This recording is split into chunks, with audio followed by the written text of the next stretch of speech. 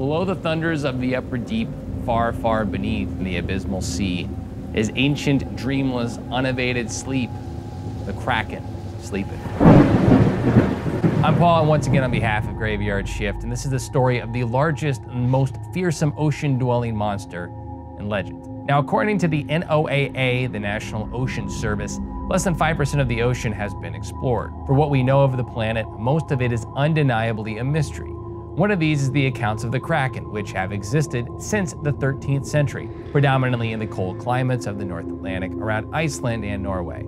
Now, originally referred to as hafgufa, sea mist in Icelandic, and said to be able to sink a ship and devour its entire crew at once, the anonymous author of an Old Norwegian scientific work, Konungs, circa 1250, said, "There is a fish that is still unmentioned, which it is scarcely advisable to speak about on account of its size, because it will seem to most people incredible. There are only a few people who can speak upon it clearly, because it is seldom near land, nor appears where it may be seen by fishermen. It would eventually be known as the Kraken, a Norwegian word meaning something twisted, unable to reproduce because there were so few in number.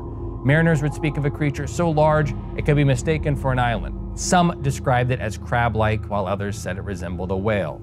Now, in the 18th century, it appeared in several volumes systemizing the natural world. It would be given the scientific classification Microcosmos marinus. In 1853, Norwegian naturalist Jeppes Steenstrup recovered the beak of a giant cephalopod stranded on a Danish beach. He was able to scientifically identify and describe the giant squid, now known to grow up to 60 feet in length, and the cause of the huge scars on sperm whales from their duels.